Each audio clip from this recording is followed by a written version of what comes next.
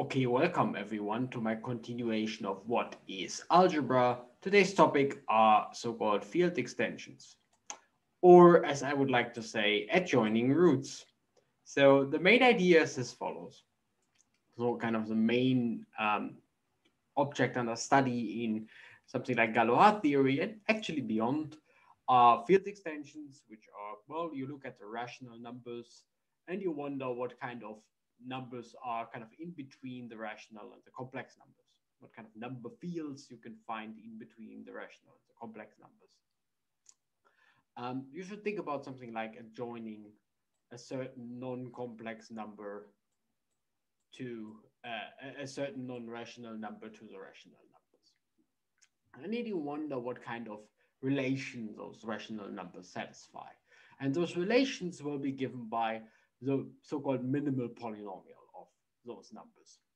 Minimal polynomials are not part of this video, but they will certainly play an important role in future videos, and they certainly play also an important role without completely ignoring my videos. They play an important role in the theory altogether. Anyway, so let's just jump right into it.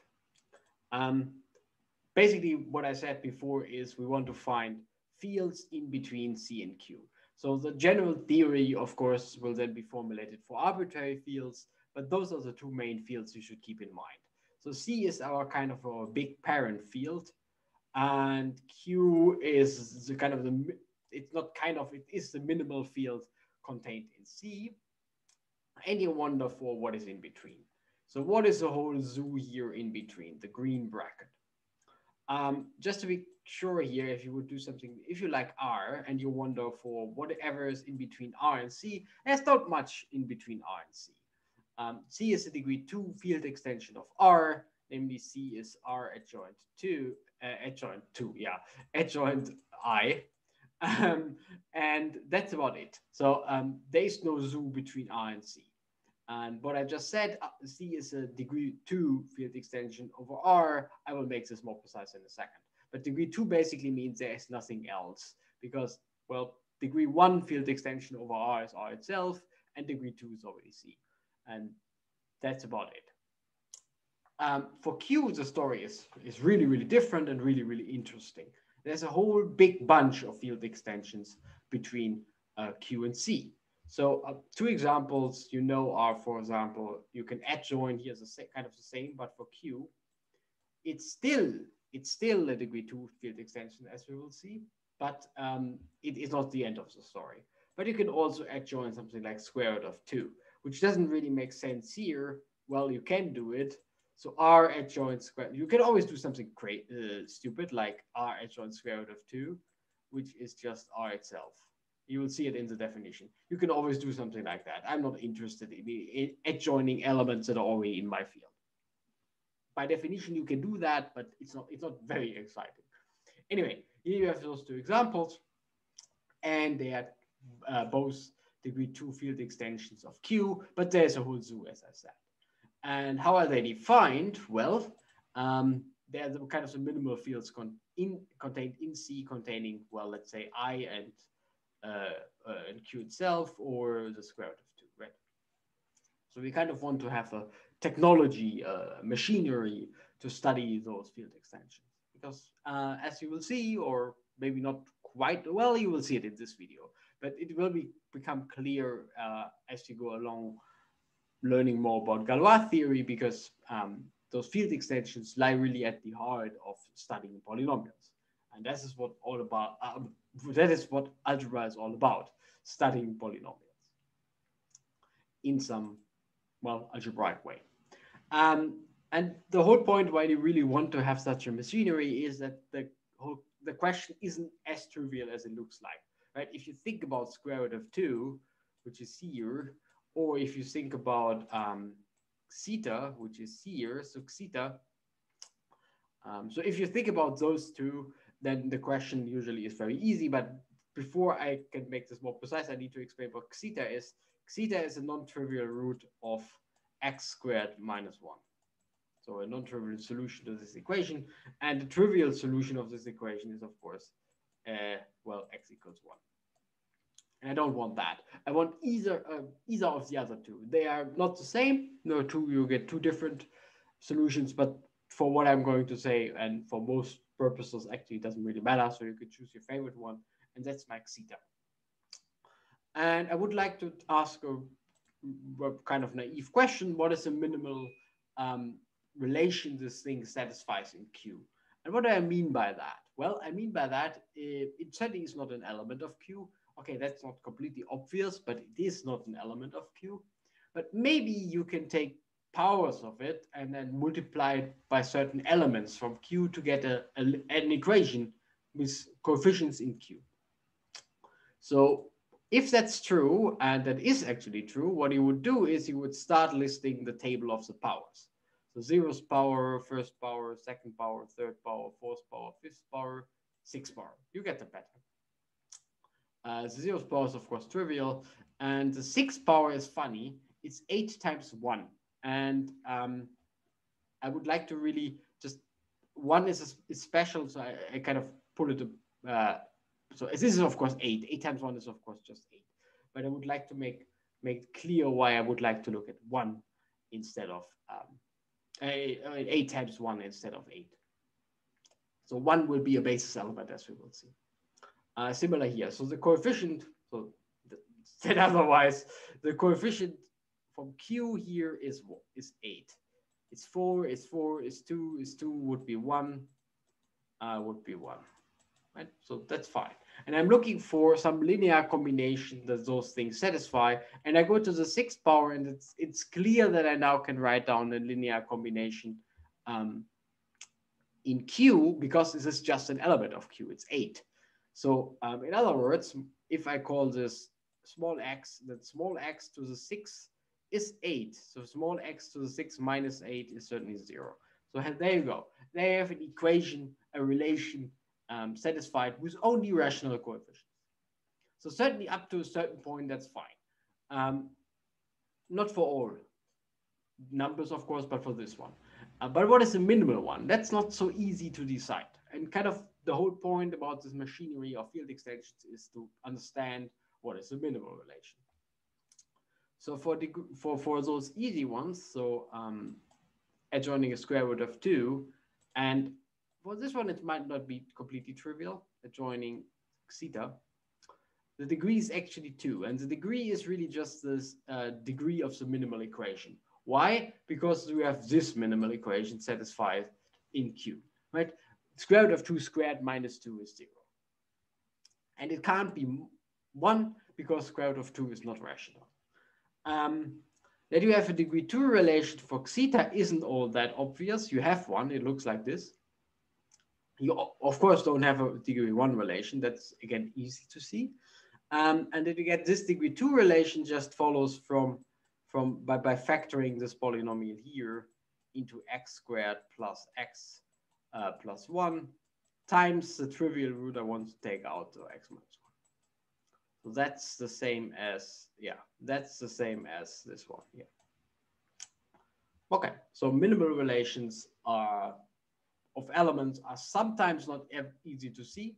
So for square root of 2, it's kind of easy. For this one, it's a little bit, we don't really know. It's a bit fishy, but not too hard.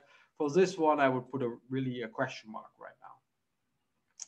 So we want the machinery to do this. And the main point, or one of the main theorems in this field, is so-called the Tower theorem. So let's have a look at the Tower theorem. So maybe an easier example than the one from before would be forced root of 2. So forced root of 2 certainly satisfies the degree 4 relation. And you can also check that it satisfies no other smaller relations by just writing down the successive powers. And you will never hit any element of Q, and it's maybe not super easy, but also not very hard to see that they're actually linearly dependent over Q. In other words, and that's why I wanted to have this one written out on the other slide, is that those things actually form a basis of this field seen as a vector space over this beast. Right? As a Q vector space, those 4 elements form a basis.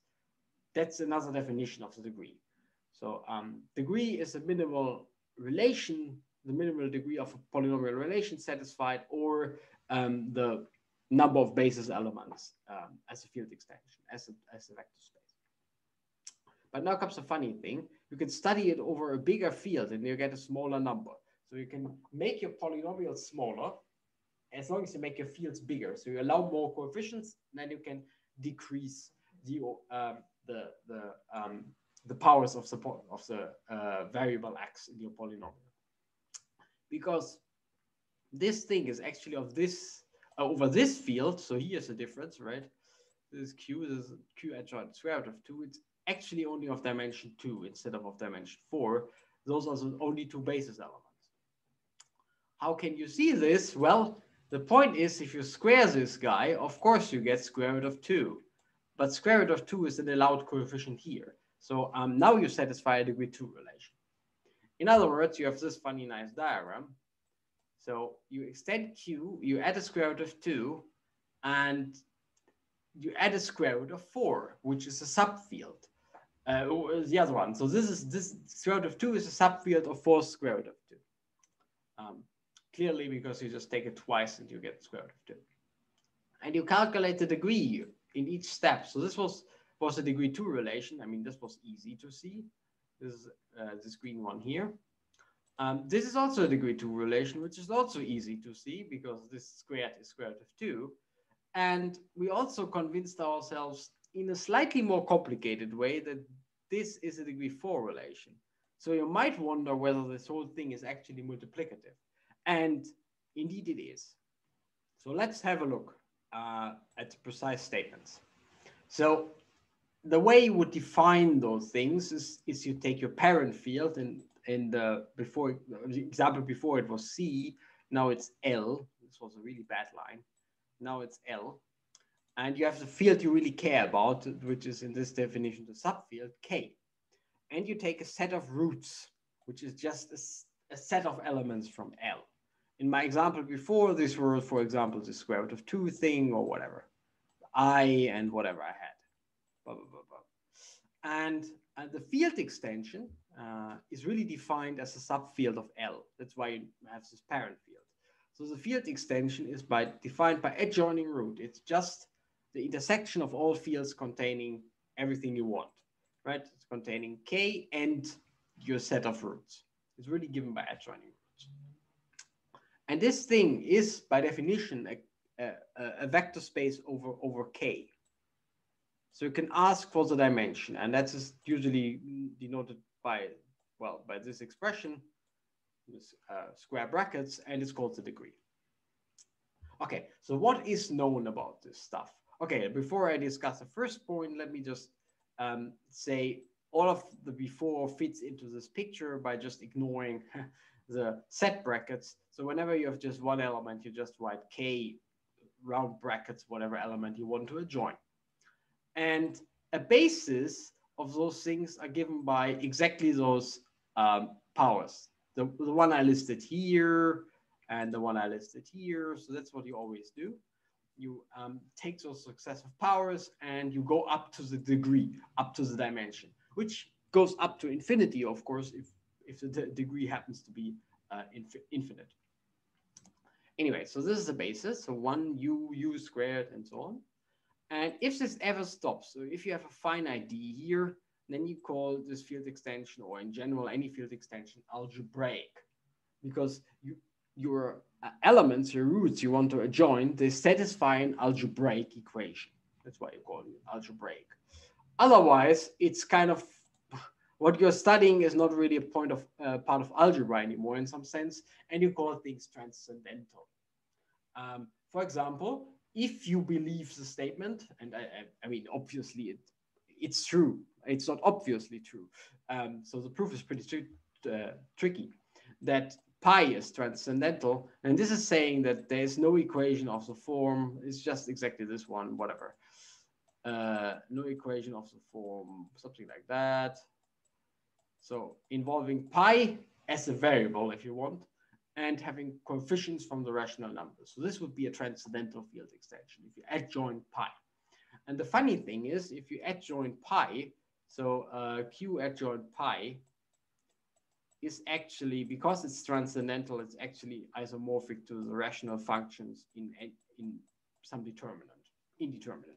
There's no relation. It satisfies no relation. That's what it makes transcendental. Otherwise, it satisfies the relation. That's when you call it algebraic. And the relation that you're looking for, if it's algebraic, is a certain polynomial, an irreducible polynomial of the corresponding degree, which kills your element, right? This is a relation defined by the element. And the most important thing that I already had indicated here on the last slide is a so-called Tower law. It's a very easy rule. So you have a very big field M, you have a very small field K. You wonder about M over K. It's really beautiful. Then you can stick in L. So M over K factors through L. That's what you can, that's how you can remember it. It's a tower theorem. You can build a tower of them. Of course, it's called the tower theorem now because now you can have an even bigger field and you can factor further and further and further, whatever. Right. So if we have our machinery working, we should be actually able to answer the question from before. What is the degree of this field extension, right? So what is the minimal relation satisfied by those, by zeta times square root of 2? So these two are pretty easy, and I've just put them here. Well, these are really easy to see, and this is how it usually looks like. So this is the picture you should keep in mind for field extensions, the tower theorem. How you usually use it, you have a small field, you have a big field, and you have two different fields you factor through. So a square one and a circle one, whatever. And what you would like to see is that those two are the same, and those two are the same.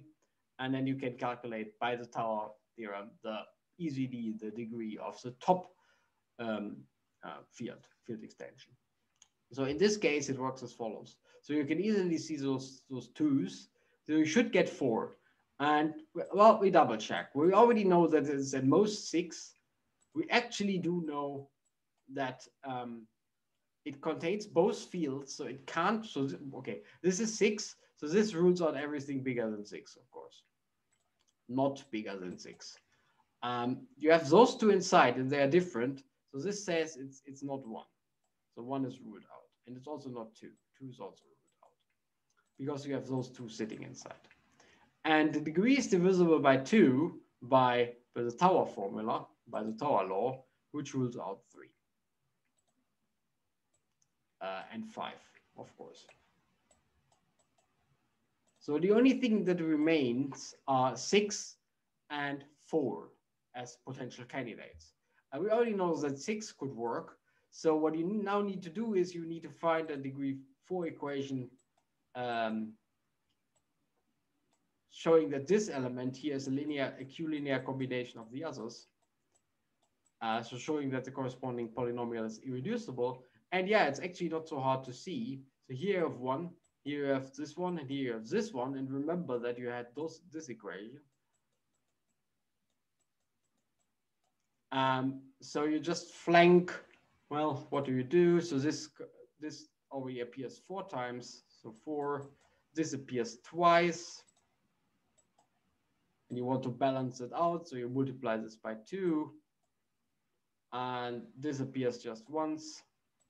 So you need to balance that out and you multiply this by 4. And the minimal polynomial should be x squared plus 2x, x to the 4, I'm sorry, not x squared, x to the 4, because I'm in the 4th row here, plus 2 times x squared plus 4. So we have just proven that this is a degree 4 relation for this not very, very easy field extension. And you can do something in general. Anyway, I'm already starting waffling, so it's time to wrap up. So field extensions are crucially related to polynomials because field extensions are basically asking adjoin a certain roots, what does relation satisfies by those roots if I only allow a certain number, a certain specific coefficients. And when really the theories meet when we discuss minimal polynomials. Anyway, I hope you enjoyed the video and I hope to see you next time.